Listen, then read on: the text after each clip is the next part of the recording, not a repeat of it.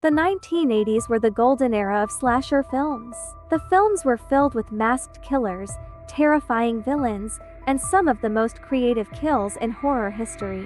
Today, we're counting down the top 10 craziest must-see slasher films of the 80s. If you're a fan of blood, screams, and iconic horror, you're in for a treat.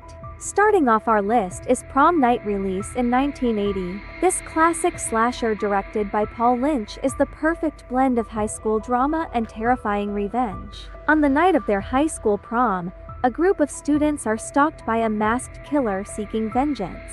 With its suspenseful atmosphere and chilling synth score, Prom Night delivers everything you want from a classic 80s slasher.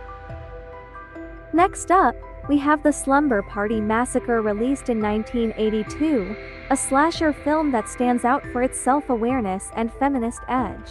Directed by Amy Holden Jones and written by feminist author Rita Mae Brown, the film follows a group of teenage girls who are terrorized by a killer with a power drill during a slumber party.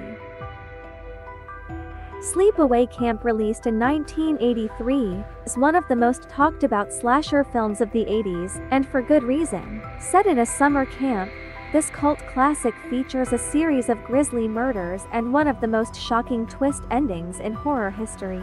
Directed by Robert Hiltzik, it's a must-watch for fans who love their slashers with a surprise.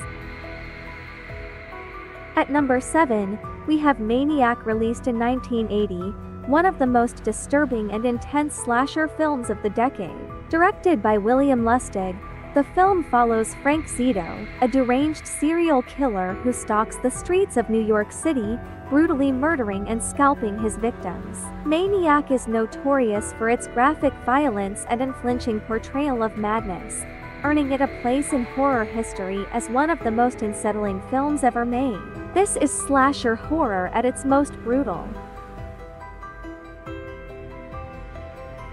Stay tuned for part 2 of our top 10 craziest must-see slasher films of the 80s.